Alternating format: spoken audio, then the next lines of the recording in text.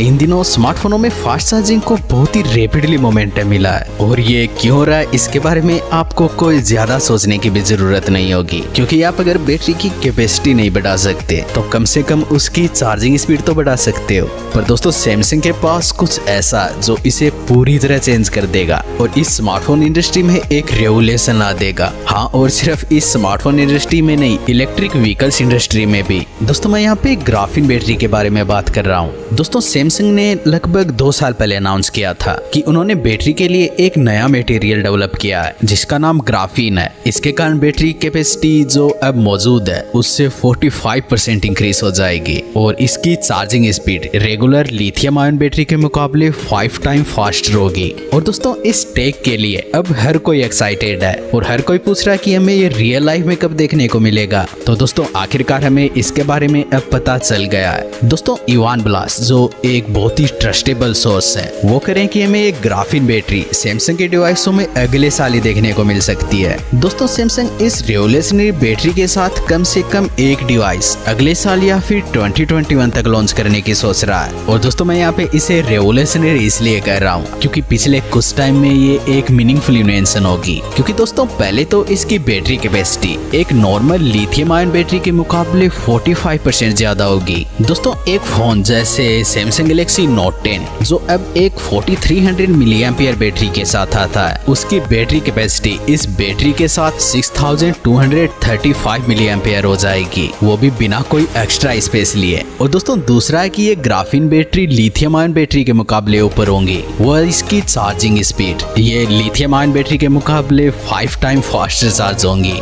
और दोस्तों हमने कल देखा ही था कि नोट 10 को 0 से 100% तक फुल चार्ज होने में लगभग 1 और 5 मिनट का टाइम लगता है और जब इसमें ये बैटरी लगी होगी तो वो सिर्फ 13 मिनट में फुल चार्ज हो जाएगा, जो बहुत ही माइंड ब्लोइंग है। और मैं जानता हूँ कि आप में से कुछ के माइंड में अब ये चल रहा होगा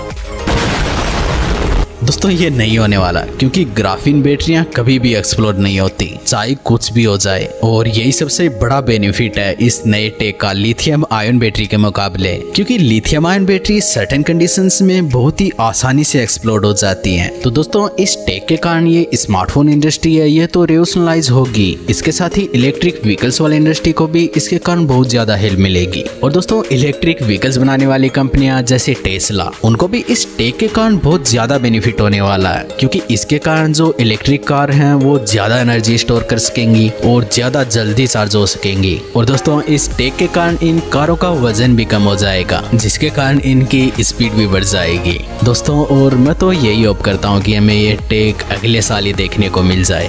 और आप क्या सोचते हो इसके बारे में मुझे नीचे कमेंट सेक्शन में जरूर बताना। और अगर आपको वीडियो अच्छा लगा हो तो प्लीज लाइक जरूर कर देना और ऐसी न्यूज के लिए चैनल तो सब्सक्राइब कर ही लेना।